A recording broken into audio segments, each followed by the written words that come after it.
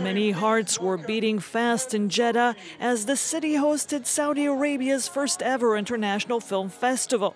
This is a country where theaters were banned until only 4 years ago, a country where women could not wear this type of clothing.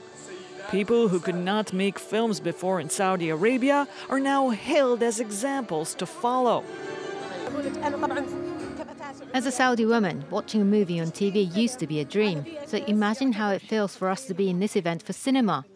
Of course, cinema gives us a voice and makes the world closer to us and us closer to the world.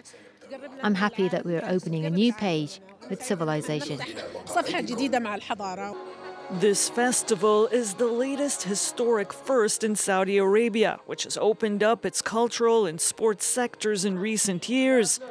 It held its first Formula One race last weekend, and in January it will host again part of the Paris-Dakar rally. The kingdom aims to develop new industries, including tourism, to diversify its economy. Currently, oil accounts for 85% of government revenue. Many hope that reforms, including the lifting of several bans targeting women, will soften the kingdom, which continues to crack down on dissidents. Critics say the many reforms brought by Crown Prince Mohammed bin Salman are whitewashing policies meant to improve the kingdom's image.